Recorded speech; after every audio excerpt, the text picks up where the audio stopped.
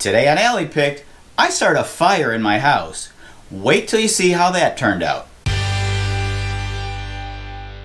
Laser engraving and cutting machines. They stink. Don't get me wrong, they're great. They just stink. Do not go in there. Woo! Okay, to be more precise, well, they don't stink, but the materials you cut are giving off odors in the air. But not just odors, lots of eye-burning smoke as well. This can be extremely noticeable when you're cutting or engraving wood. Last time I did this in my house, it smelled like a campfire for days.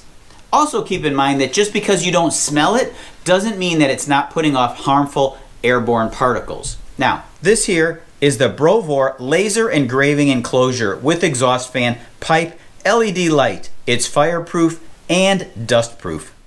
On the bottom right inside is an exhaust fan which pumps the air through this tube right outside and into my neighbor's window. The inside measures 26 inches by 26 inches, so your standard X-Tool or Ortur laser can easily fit inside.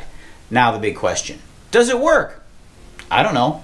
This will be the first time that I'm going to test it, but before I do, let me show you how quickly and easily this thing goes together.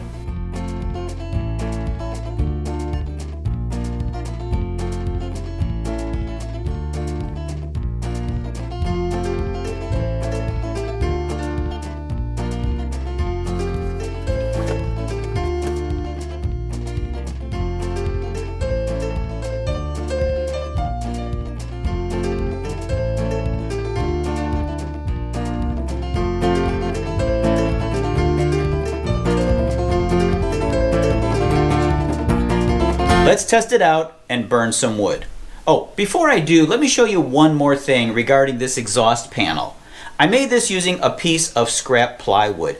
It's really quite necessary in order to properly vent your system.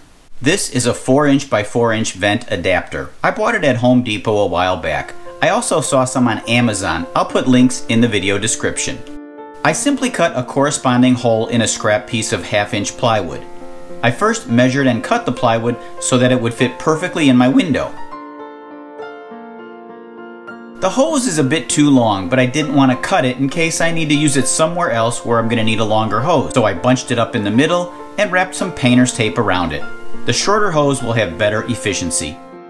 I've been engraving a wood sign for about 20 minutes. So far, so good. Normally the room would be filled with smoke and it would stink really bad. Now I do smell some of the burning, but it's not as bad as it would be if I didn't have any enclosure. Now don't just take my word on this. I've got a smoke alarm here that's been sitting on top while this thing has been working, and so far it has not gone off. I let this thing run for about an hour, cutting through this 1/8 of an inch thick basswood. It's also advertised as having noise reduction, but I didn't notice any noise reduction. If you do have any, it's negligible, so I wouldn't really count on that. The one feature that I did want to test was the claim that this thing is fireproof. I did see a video where this guy puts a torch to it and it barely leaves a mark. So what better way to test it than to start a fire? Okay, just a small controlled fire.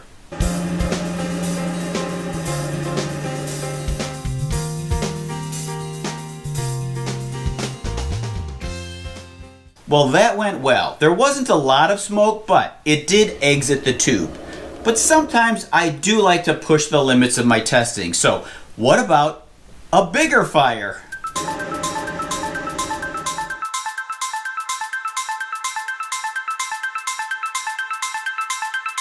Well, this test did not go so well. I put a big hole right in the plastic cover. Now, the product description does say that the laser cutter cover can resist instantaneous high temperatures, but I guess that doesn't mean instantaneous fire.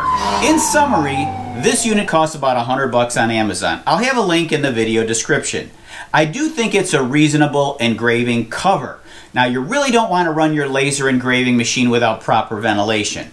So on a scale of 1 to 10, I'd give this thing a 9 on smoke removal, a 7 on odor removal, and just a 5 on being fireproof, since only half of it is. If they do want true fireproof, they're going to need a better cover.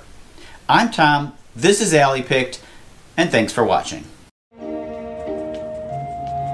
That's the only thing I need is this!